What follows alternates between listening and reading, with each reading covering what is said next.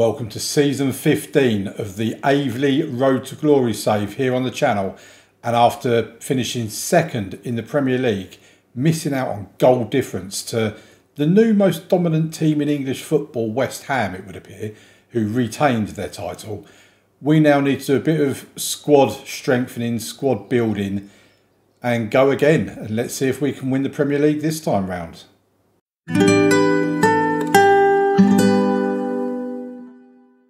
Okay, let's get into season 15. We've got a summer transfer window coming up. Leave a like on the video and subscribe to the channel. If you missed the end of season review, won't go through the whole thing, but Lorenzo Espirito Santo finishes their top goal scorer, 26 goals in all competitions. A 28-year-old Portuguese, only 2.5 stars, but he was fantastic for us last season and the season before. 36 goals in 66 appearances is pretty decent going, especially when you consider we paid how much for him. I can't even remember how much we paid for him now. 6 million. There you go. I knew it was a bargain. Jurg Lorenzi, highest average rating for 7.14 and 13 assists. Actually got 13 goals as well this season. In the league, it was 8 goals, 8 assists, 4 player of the match awards at a 7.04 from 37 games. So 16 goal contribution in 37 games. He was incredible. He's a 5-star rated wonder kid. He's 4 stars at the moment. I really do think he will fulfill that potential. And yeah, it was a really good season. As you see by the league table over here, we finished second on 79 points. The joint level on points with West Ham, but they had a +6 goal difference compared to us. We were 3 points ahead of Manchester United. We will be playing in the Champions League again.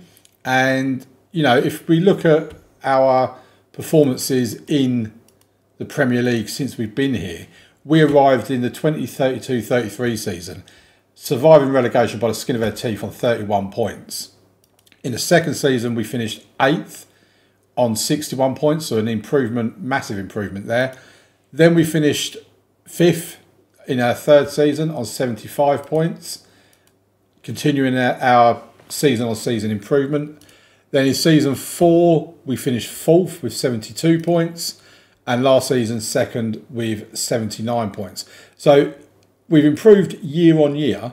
So if we can continue that, then we'll hopefully win the league this year. But you've also got to feel the likes of Man United, Man City, especially Chelsea, Liverpool, Tottenham, Arsenal, that they've all got to be better than what they were next season, but we shall see. In terms of players that we've got at the club and players that will be leaving, so this is our first 11 if everybody's fit basically, and our substitutes. The players down here in terms of Ewan Todd, Neil Lovell, Stuart Gill, Thomas Van Cara and Steve Hunt, they will all be leaving the club this summer. Their contracts expire, won't be renewing it. Thomas Van Cara is actually retiring on the 29th of June. And yeah, this is basically what we've got left at the club. Now, I've been looking at our squad because this is arranged in terms of expiring contracts. And as you can see, there's quite a few homegrown players in there. We need to make sure we can fulfill our homegrown quota. It does mean we've got 7 players homegrown at the club, but it does also mean we will need to field, we can only have a squad really of 24 if we're going to fit all of these players in.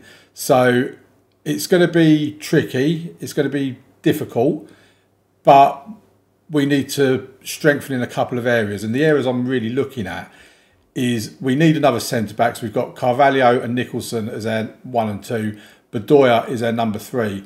After that, we have nobody else that can play in centre of defence. So we really do need a central defender.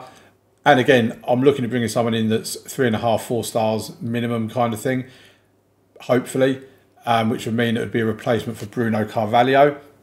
I'm looking for an upgrade on our ball-winning midfield role. I think with Jurg Lorenzi, we've got an absolutely brilliant attacking playmaker or advanced playmaker in our midfield. But if we can just improve the ball-winning midfield role, Miguel Neto as a 20-year-old, 5-star potential wonder kid. He's had a really good season last season, as he did the season before. He's been improving each season. and I'm quite happy with them there. In terms of backup, the likes of Mutangura, Pratt, they can all play in that role. Backup wise, I think we're okay. I mean, McCausland is a good backup for Jurgen Lorenzi, as is Adam Bartlett. I'm probably going to look at wanting another striker as well, because we've got Espirito Santo up top. Bartlett can fit in there as well, but I just feel we need somebody else. If we can get someone that's a striker that can play on the right-hand side when Anthony Geertz is injured, then that would be pretty decent. And that would probably be a business done this summer. In terms of what we have to spend, transfer budget-wise, incredible. We've got £80 million basically spent, 79.7 million. We've still got 150,000 in the wage budget to spend. That will probably be a bit more once some others have left as well. So looking at the scouting side of it, let's have a look at players in range. We'll take off just the centre back and just put it as all positions, and we'll filter it by our scout reports. And I mean, straight away you've got this as an attacking midfield. We don't need that position. You know, you've got Bondarenko at Birmingham, 40 to 49 million. He's in the Sky Bet Championship, 3.5-star current with 4.5-star potential. He's very quick. He's got flair. He's good at off the ball. He's got great technique, great first touch. He can play left or right at 3-star. He can play up top at 3.5-star. He's someone we potentially could look at bringing in. I don't know if I've actually tried with him before, but we've talked to his age. He's got a slight interest. We're not going to give us too much information. So he's actually Manchester United. They're going to want 38 to 47 million. Do you know what? We're putting an offer for him. We'll do it a bit on the never. So put in 20 million up front. They're going to want around 47 million. So if we do instalments of 15 million, 3 instalments, and then after 50 league games, we'll pay them another, say, 13 million. That takes up to 48 million in total. Let's see what they have to say about it. They want to negotiate it. They want 58 million plus the 30% profit of next sale. So if we can knock that down, because I don't really want to be paying over 50 million really. So I'm not prepared to have that in there. We'll take that out, see what they think now. And they've accepted it. Okay, so we may have our first player. That's Andrei Bondarenko, 23-year-old Ukrainian that was out on loan at Birmingham last season. Had a really good season. He has 21 goals in 36 games, including 8 assists, 7 Player of the Match awards. The previous season is at Shakhtar, where he got 13 goals from 23 games. I actually don't know why United don't want to play this chap, because he looks really decent and we could actually have a new out-and-out striker there. So, yeah, I'm going to continue to look around. I'll see what we find, and I'll bring you back if and when we have more information. So the first 2 signings of the summer are in. 23-year-old striker Andrei Bondarenko, which you would have known about from earlier on in the episode. 3.5-star rating from the assistant manager. 35 million, £145,000 a week. That is the absolute limit that we can pay anyone, is £145,000 a week. Potential for 4 stars, but looks pretty decent. I'm probably going to play him out on the right or left, probably the right as an inside forward. And then the other signing is Matija Jovanovic, 20-year-old wonder kid, 6.75 million. That was his release clause, £30,500 per week. He's a genuine wonder kid with 4.5-star potential. He's rated at the moment as 23 to 31 million. We picked him up for 6 million, 6.5 million. So he can play in the ball-winning midfield role, which if we go back to our squad now, we can bring Bondarenko and Jovanovic up onto our bench. And Bondarenko, if we put him in there, is an improvement on Geertz. And Jovanovic, if we bring him in here, is an improvement on Mutangura. So great news to start off with. And let's see what else we can add during the transfer window. One other thing I will show you is on the Club Vision screen. I mean, it's saying here, what struggling to work within wage budget. We're waiting for players to leave first. So that's not going to be an issue. Plus, we can easily just adjust the transfer budget as well. But there was something on here. It's not showing. Oh, here we go. So it's from the supporters. Play counter-attacking football, disappointed. Well, hopefully, the fact that we finished second in the league means you can stick your disappointment. Anyway, in terms of finances, we do have 137 million in the bank. We are loaded. That's before we get all the money coming for the Premier League and Champions League and all that sort of stuff. So, yeah, I'm going to carry on trying to find some players. I'm trying to get rid of Leroy Arias as well, but nobody wants him, so it might be another loan deal for him. But, yeah, we really need him out of the club. So, I'll see you shortly for an update. Okay, so the next update we have for you, and it's not a good one, it's a really bad one. Jörg Lorenzi has gone to Liverpool for £70 million. That's probably our record out, to be fair. I'm just having a quick scroll through. I don't really know why I'm checking it, because it must be some sort of a record. Yeah, he's gone. Sorry, he's gone for 70 million. They met his release clause, basically, and we had no choice. So Jörg Lorenzi, who did win the UEFA Champions League Young Player of the Year award with us. I mean, look at that now. He's gone to Liverpool and he's worth up to £220 million. I mean, this just shows how we are nowhere near in the realms of being able to compete with the likes of Liverpool and all that sort of stuff. Wish him all the best. He's had 2 great seasons with us. We bought him for 11.5 million, sold him for 70 million. That's really good profit. Nobody else has signed yet. We have released some players. Van Kara's retired, and all the others that I said were going to go, plus Ballinger, McGoldrick and McMullen, they've all gone as well. We are looking into bringing in a new director of football along with some other staff members. Sergio Herrero. I mean, 20 for judging ability, 19 for judging potential, and 19 for negotiating. If we compare that with Kolarov that we had in before, it's not even showing me now. Where is he? Kolarov. Let me find Kolarov. We've got him here somewhere. There you go. Alexander Kolarov, 15, 15 and 7. So massive upgrade in that department. We have got the best coaching set up in the league. We've got nothing to do in that department. We've got the best physio in the league. I'd like to have another sports scientist so we could have that as well.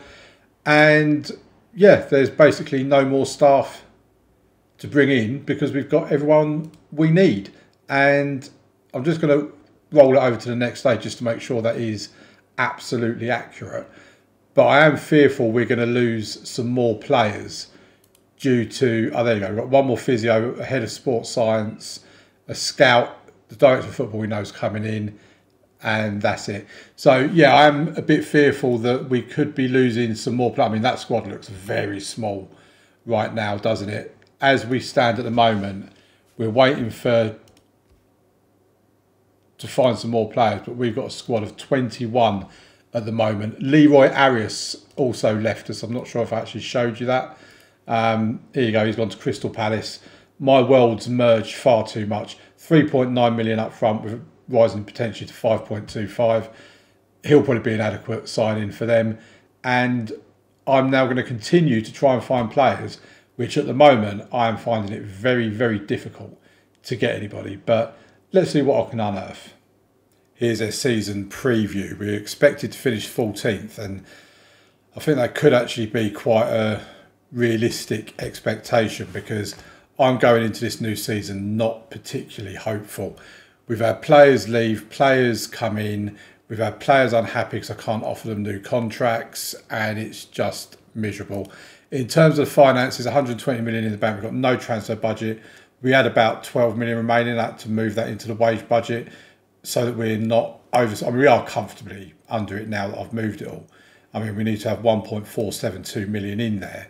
So we could, in theory, give us a little bit of wiggle room as well. Do it like that so that we've still got £40,000 in the wage budget with 7 million in the transfer budget. If we wanted to give ourselves a little bit more wiggle room, We could maybe do that where it gives us £100,000 in the wage budget, but only 4.2 million in the transfer budget. Looking at our squad, I mean, we'll go to transfers first, just so that kind of makes sense. So in terms of players out, Ben Huggins was one of those wanting a new contract. I couldn't offer him what he wanted, and he also wanted a sell-on clause of 20%, which I weren't prepared to give him. So he got unhappy. A load of other people got unhappy. We ended up selling him to Everton for 17.75 million. Don't mind seeing him go. He was a decent player, but it's not worth the unhappiness. In terms of who we've brought in, Andy Mendoza for 36.5 million, 28-year-old Spanish player, not international. He's mainly a centre-back, 6'3", decent marking, decent leadership and natural fitness. Plays as a centre-back, not really a ball-playing defender with passes of 9. 28 years old, we've now got a value of 51 to 56 million, so who knows, maybe a profit on him in the future. Then we brought in a wonder kid, Lansana Habba. Now, I was very surprised to get him because Real Madrid came in for him after we put in a bid for him. And straight away, I just said, oh, well, there you go. We're not getting him because he's going to go to Real Madrid. But he didn't. He chose us. 3-star current with 5-star potential. He wants to be a centre-back. At the moment, I'm going to be playing him as a left-back because Fabio Nunes is out injured for a few weeks. So I thought we'd give him a start out there, see how he does. He's got great acceleration, agility, balance, decent pace and getting better. He's got stamina, aggression, good decisions, works his absolute backside off. So, yeah, Antwerp and Belgium in FM24 producing pretty decent players. Then we've got Luca Gallina from Fiorentina. We paid 30 million for him. Oh, let's go back onto him again. Another centre-back can also play at the right, out on the right. He could be quite useful, especially with Huggins going as well. He is more of a defensive right-back though, because he can't really cross the ball. But he does have good agility and balance, anticipation, concentration, and he can head a ball as well. So that's quite handy to have. So in terms of our actual tactic, we've got players out injured already. Fabio Nunes, as I said, he's out for 9 days to 3 weeks. Then Anthony Geertz is out for 8 days to 3 weeks. And Tanguy Trove is out for up to 3 months. He's one of them that's unhappy. He wants to leave because he's not getting a new contract. I'm trying to find who. There's another one in here somewhere. Bedoya is keen to leave if someone comes in for him. I think that might actually be it. But we are short. We've got a 23-man squad. I would prefer to have been able to fill the midfield role here. We've changed this from attacking playmaker to a box-to-box midfielder. Might not be the best of choices. We have players that do prefer to be an advanced playmaker, but I've just changed it for this season. Hopefully it works for us. We only have Bartlett as a backup striker to Espirito Santo. Asandra can play there along with Bondarenko, but obviously having Trove out injured means we're going to end up short in this area. There's no point calling on a dev centre because we have absolutely nothing there worth looking at.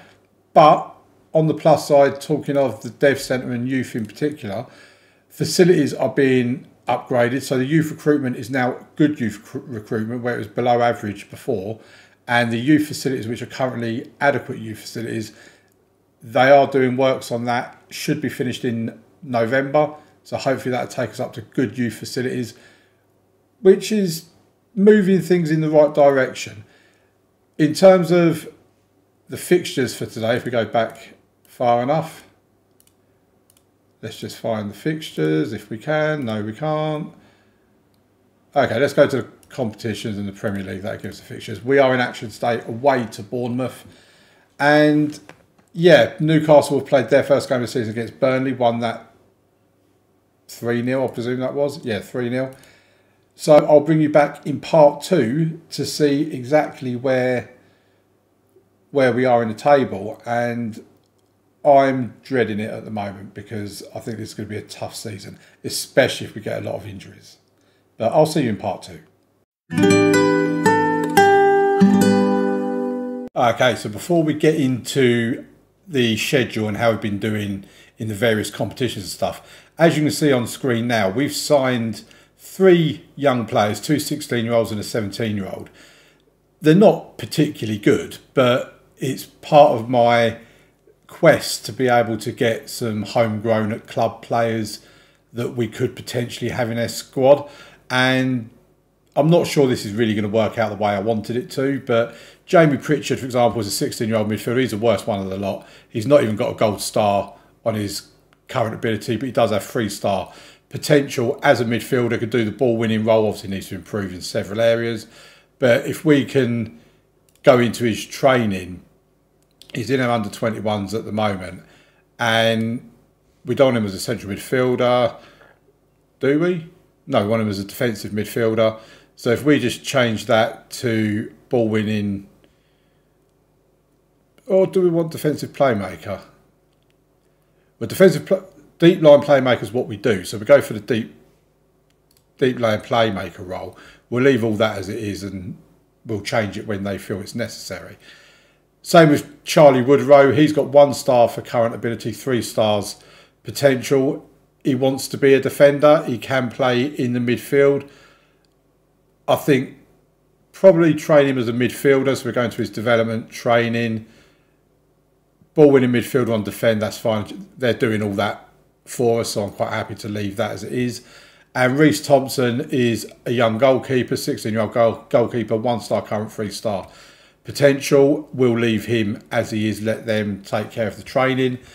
And yeah, the idea is that in 2 to 3 years' time, they will be homegrown at club and can at least fill out a bit of a gap that we currently have.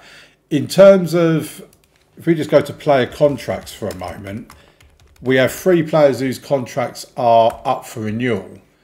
And Lorenzo Espirito Santo is one of them. Now that's interesting because here it says has the ability to be part of our squad. When I looked at it, I mean, when did this email come out? A couple of days ago, on the 29th of December in game. So yeah, 2 days previously. That said absolutely no interest in signing a new contract. And I was like, oh, okay, so we're definitely going to be in the market for a new striker. Probably was going to be anyway, but might have to get 2 new strikers now. Geertz and McCausland, I've already decided we're going to let move on. They've outgrown their time at the club. But with Espirito Santo, if we can get him to stay, I'd actually be quite pleased with that. Because as you can see here, with 32 appearances, 19 goals, 34 appearances, 17 goals, and this season, 15 appearances, 10 goals.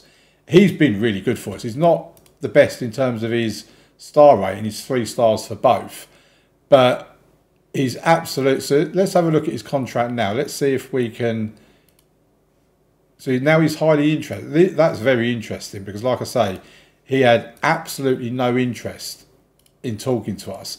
And he did have a wanted sign next to his name for a club in Saudi Arabia. So if we can tie him down to a new contract, 4-year contract, I'm happy with all of that. We'll just finalise the deal. And £76,000 a week we're prepared to pay him. It's a pay rise of £26,000. In terms of player contracts and stuff, in part 1, Tanguy Trove and Fabio Nunes were wanting new contracts and I weren't prepared to offer them what they wanted. They've come down with their expectations now, so they're now on new contracts. Trove is now contracted for 4 more years. He's on £97,000 a week. And Nunes is contracted for another 2 years and he's here on £86,000 a week. So that means with Dynamics, we have no issues with players. Our team cohesion is very good. Our club atmosphere is excellent and managerial support is excellent. In terms of finances, we had to remove all of our transfer budget into wage budget so that we had enough to not be breaching our wage budget. And then not long after that, the club came to me with one of those emails that says, we'd like to discuss club improvements with you. And their club improvement was to raise the wage budget by 100,000. So yeah, we've got a decent amount left in the wage budget. 73 million in the bank balance. Now, I'm talking of emails. I'm going to show you an email. I'm going to put it on screen round about now regarding our loan. We had a loan player or player that we're sending out on loan. If we have a look at it here, this one here, Renford Brannan, who's gone out. It doesn't say it here, but if we look on his contract details, he's on a work experience loan contract. I have never seen that in all the years I've played Football Manager. I've never. I mean, it may have been in there for the last 10 years. I don't know. I've just not noticed it.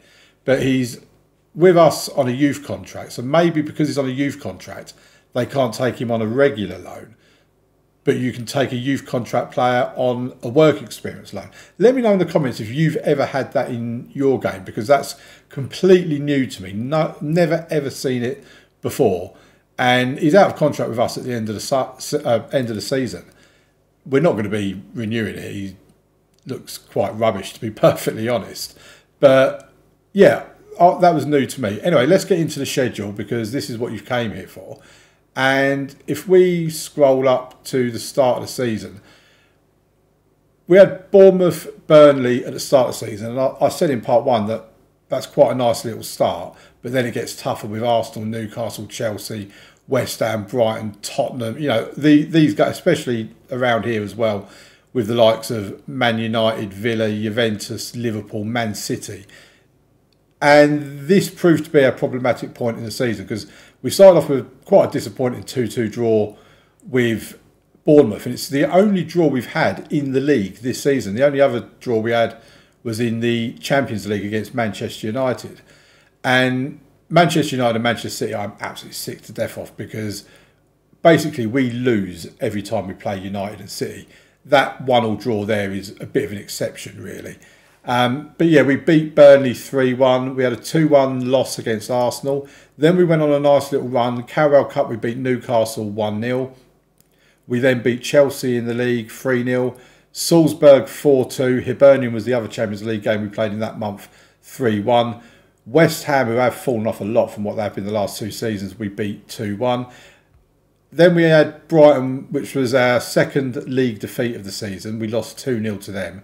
We then lost to Tottenham 2-1. And by the way, our home games in the Champions League, if we just look at this one a minute, we had 34,000 fans here. It's not actually telling us where we're playing on here now. Where's the match? How do I see that now? Well, anyway, we have been playing at the Tottenham Hotspur Stadium. There's one of them here somewhere, this one against Manchester United, where we got 52,450 fans. That was the highest attendance we've ever had. And then back to the Tottenham Hotspur. No, that was away against Juventus. That was away against Copenhagen. Yeah, and then we played Feyenoord at home, and we're back to Parkside with 6,125 fans. I really don't know what happens with our Champions League games. So Salzburg, Tottenham Hotspur Stadium, we got 34,000. Then it was the Manchester United game back at the Tottenham Hotspur Stadium, 50. And look, only just under 9,000 of those are away fans. So 43,000 or whatever of them supporters are Aveley fans. I just think that's incredible. I really do. But anyway, we had a 4-0 win against Fulham. We then lost in the Carabao Cup fourth round to Manchester United. I mean, the cup draws have been lousy to us this year. We've got Newcastle and then Man United in the Carabao Cup. We've got Leicester. We've drawn against Leicester in the third round of the FA Cup. Then we got a 2-1 win against Aston Villa 2-1. A 3-0 loss away to Juventus. A 1-0 win at home to Liverpool. Then a typical loss against Manchester City 2-0. Then we smashed Copenhagen 6-0. That was an incredible game. Then Newcastle we beat 2-1 at home. This was the start of an amazing run of games. I mean, you look at some of the teams we had, the likes of Hull, Wolves, Leicester, Birmingham, Everton, Sunderland. It's a nice teams to be playing against. And we just picked up a lot of wins. 2-0, 3-1, 3-0, 2-1, 3-1, 2-1, 1-0. We lost against Manchester United as per the norm. We will be playing Burnley later on today. And then, like I said, we've got Leicester in the FA Cup third round. We've got Real Madrid away and Bayer Leverkusen at home in the Champions League. And the way that sits at the moment, we're currently 7th. We're guaranteed to be in the blue part. We've had an email come through saying we've secured our playoff place. And with Real Madrid and Bayer Leverkusen to come, I mean, Real Madrid, we're definitely going to struggle against them. Leverkusen, I don't even know, Leverkusen all the way down here. So there is a possibility we could finish in the green area of that. We've got nobody in here to speak of, so we won't worry too much about that. In terms of the Premier League, if we have a look at the league table there, we are joint top of the Premier League. 19 games played, 13 wins, 1 draw, 5 defeats. Our goal difference is much less than Liverpool's. Tottenham are 1 point behind. Man United are another couple of points behind, with Chelsea following after that. After Chelsea, there is starting to be a little bit of a gap.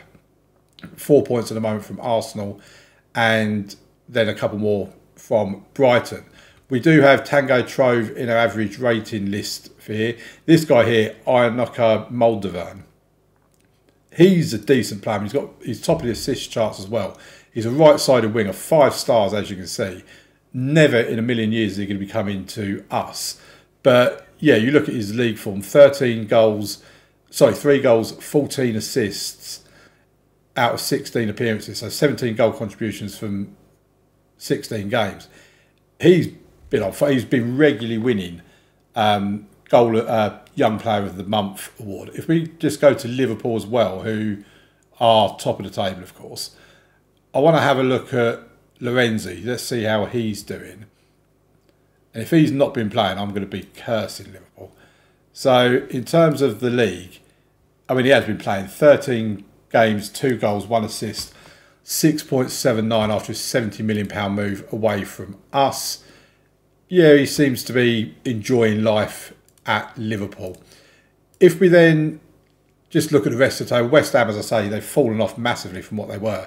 They've won it for the last 2 seasons, as you can see over here, but they're currently 9th in the table at the moment. Man City sitting in 8th. That's not good for them. Newcastle all the way down in 12th. In the relegation zone is Fulham, Burnley and Birmingham.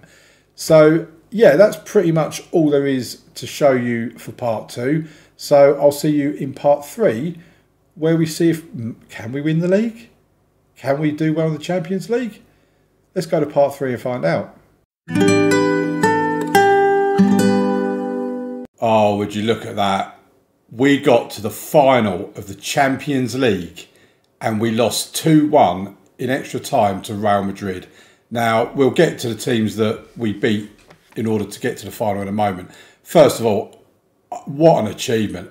I never thought we was getting to a Champions League final, and we came so close to winning it. If we have a look at the match report, stats-wise is all pretty even, really. We took the lead through Miguel Neto in the 37th minute, Bondarenko getting an assist for us. They equalised in the 93rd minute. Then they scored again in the 95th minute, which was 5 minutes into extra time, of course. And when that goal went in on 93 minutes, I was so deflated. I was just down. I felt miserable. I've given myself a bit of time to think about it, and because if I'd recorded the video, this part of the video then, I would have just been so miserable because I was so unhappy. But when I look back at it now, the fact that we got to the final of the Champions League and actually gave Real Madrid a run for their money as well. Real Madrid put us out last season, of course. If we have a look at our run to the final, we qualified automatically from the group stage. So I'll show the group table first. We finished 6th in that, qualified automatically, lovely jubbly, didn't need to have one of those horrible knockout playoff round games. Got through to the round of 16 and we got drawn against Juventus. We'd already lost to them in the league stage, but we drew 0-0 in the away leg and won 2-0 in the home leg. Then we got the quarterfinal where we had Bayern Munich. And at this point, I'm thinking, there's just no easy games in this. We're definitely going out here. And we got a 2-2 draw in the away leg. In the home leg. And won 1-0 in the away game. Then in the semi-final, we got drawn against Napoli, who put Manchester City, because that was my fear as well, is that we were due to play either Napoli or Manchester United. And if we play Manchester City, and if we play Man City and Man United just beat us in pretty much every game we play, we might get the occasional draw, but we hardly ever win.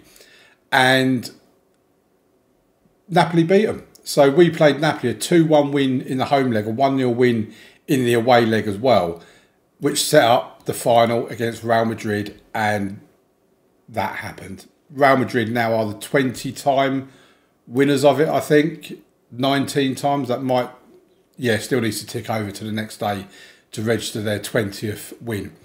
However, there is good news, And we will now go to the Premier League table, where, as you can see there, we've won the Premier League.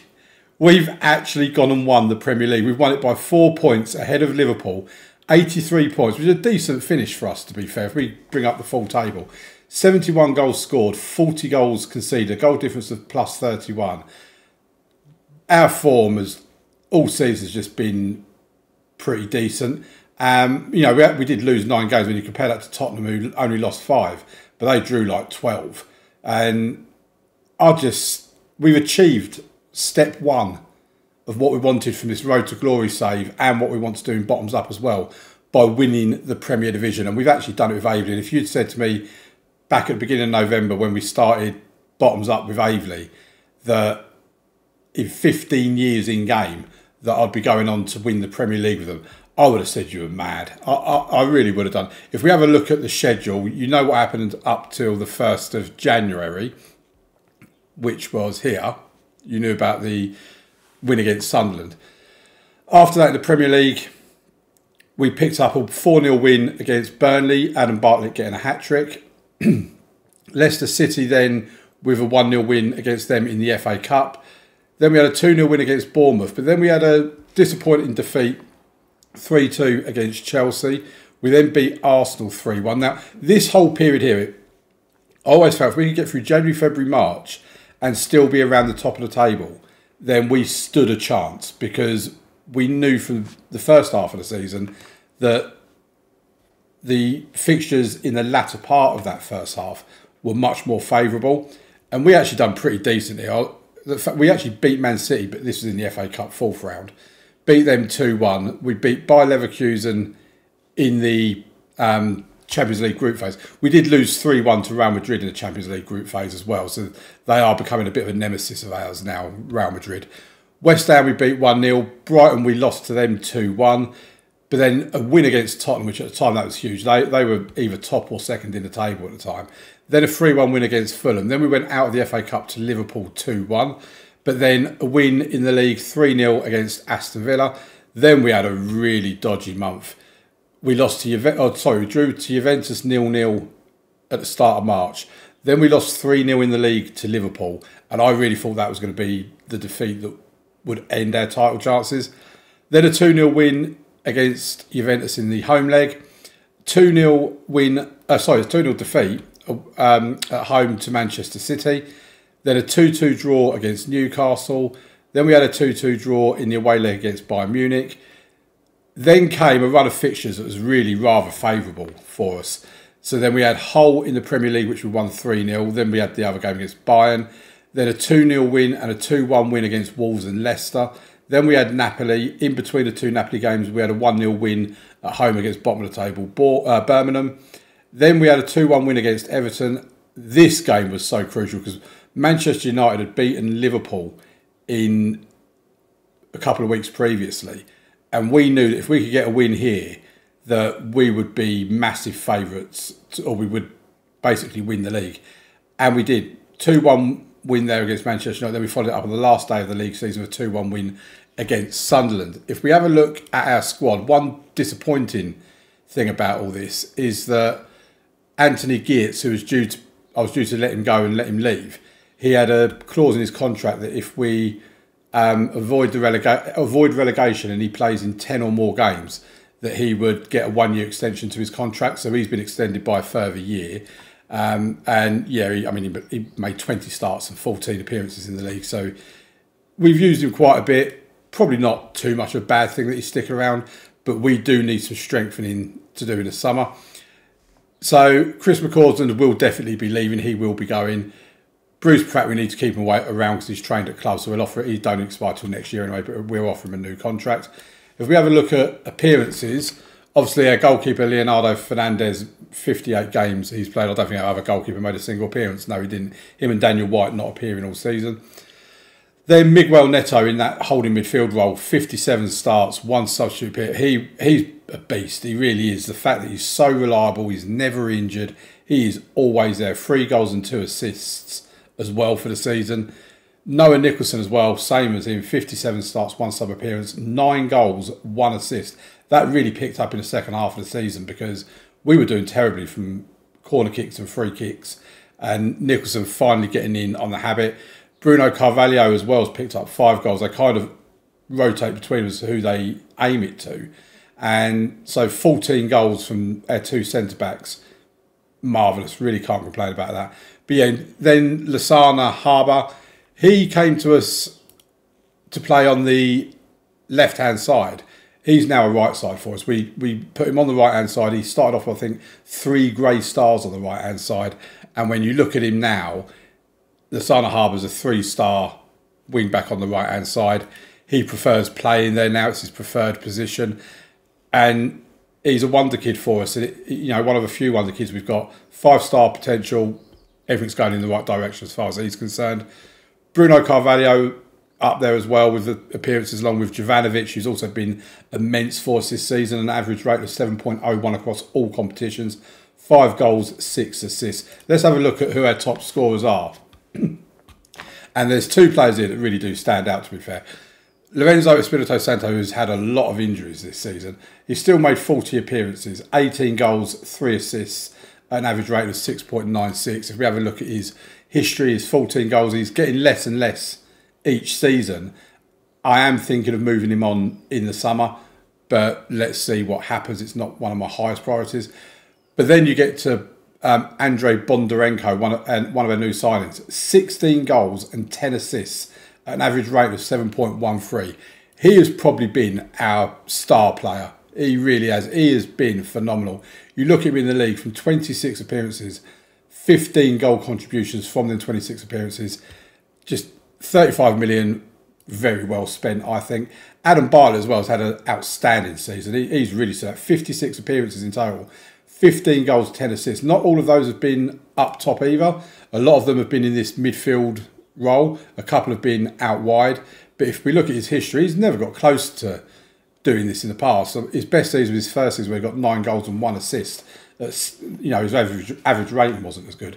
But his average rating last season was probably the best, with 8 goal contributions at 6.89.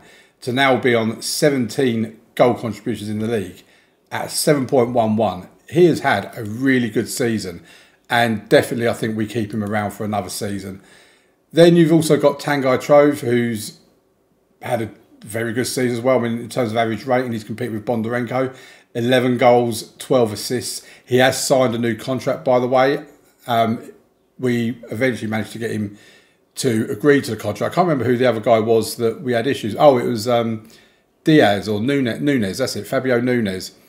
A 22-year-old, another wonder kid of ours, although he's not classed as a wonder kid now, but he was when he came with us, got a value of up to 100 million.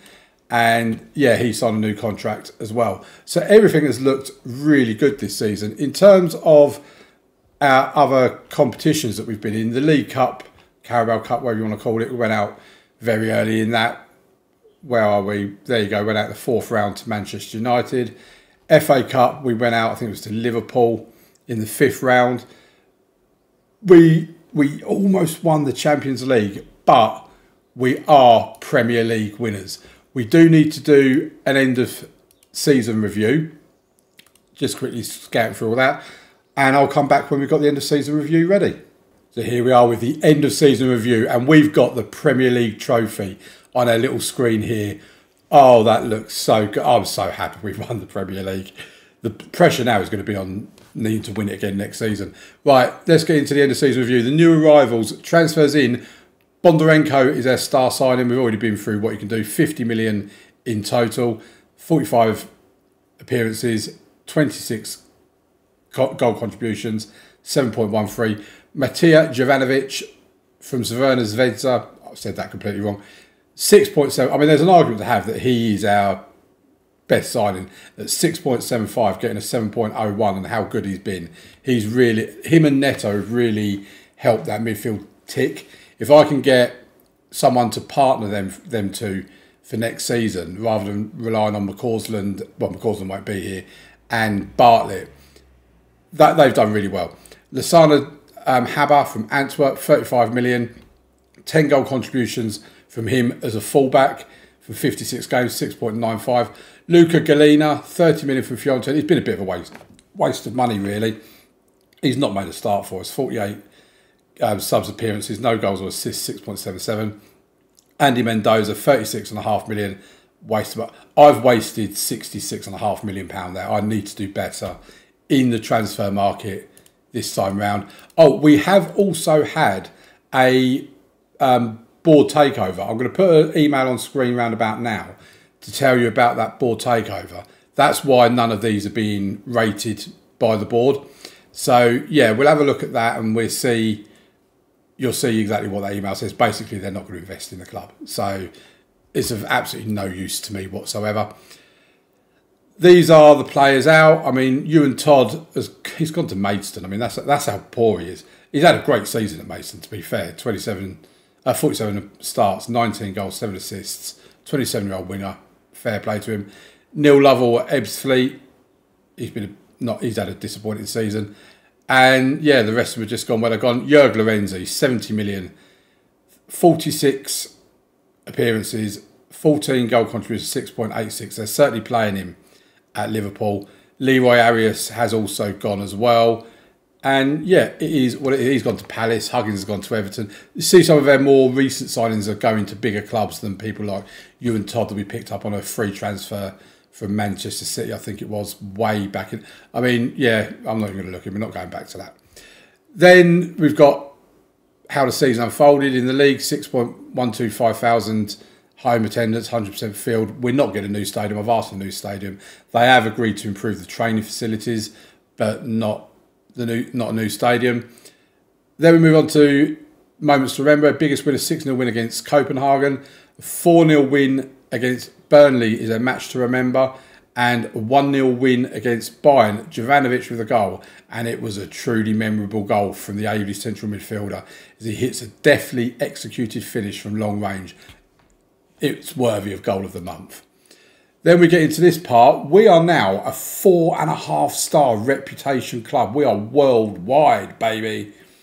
Sponsorship has gone up significantly. Broadcast revenue has surprisingly gone down by about 2 million. Corporate and hospitality has gone up. Competition prize money has gone up. And match day commercial and retail has also gone up. We've had no new sponsorship deals. These are the shirts. We've sold some shirts, made like 3 million or whatever. Bondarenko, Nicholson, Jovanovic, Trove and Fernandez, who will hopefully all be sticking around next season in there. Team of the year, Fernandez in goal, Nunes left back, Habba right back, Nicholson and Carvalho in the middle, Neto, Jovanovic and Bartlett in the midfield, Trove and Bondarenko out wide with Espirito Santo up top. Yeah, I agree with that. That's pretty much how it has been. He is, like I say, I thought not having a Lorenzi replacement was really going to hurt us, but he has really filled that gap quite nicely. McCausland has done well also.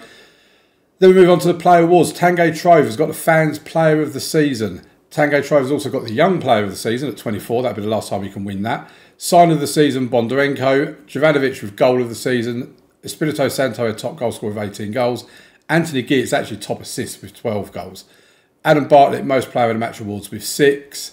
Bondarenko, the highest average rating. And most passes completed per 90 minutes. Andre Badai, he didn't play a great deal, but yeah, he got that. In terms of record breakers, Bruce Pratt is our top appearance person with 278 appearances for Aveley, and he's been with us for a long time. Bruce Pratt, he's been with us on a free from Liverpool when we were in League 2, and he's stayed with us all the way through the Premier League and seen us win the Premier League as well. He's almost come as far on this journey as what I have. I won manager of the season as well as the manager of the month award. That's the final table, and Aveley came along better than anyone would have expected and carried that mid-season form all the way to the title. And then you've got the manager timeline that I don't really bother with. In terms of finances, we've got a transfer budget of £79.8 million. The wage budget is currently around £220,000 up, or £220,000 left in the wage budget to spend. I do have players that I want to bring in. I have positions I want to fill and strengthen. If you look at our team here, you can probably see where we need to strengthen. But that will all be in the next video next Sunday at 2 PM. Thank you very much for watching, folks. Please leave a like on the video. We've won the Premier League. It's got to deserve a like. Leave a comment down below as well. And I'll see you next Sunday for the next Aveley video. And don't forget, Monday, 6 PM, bottoms up, as always, Monday to Friday. Thank you very much for watching. Bye-bye.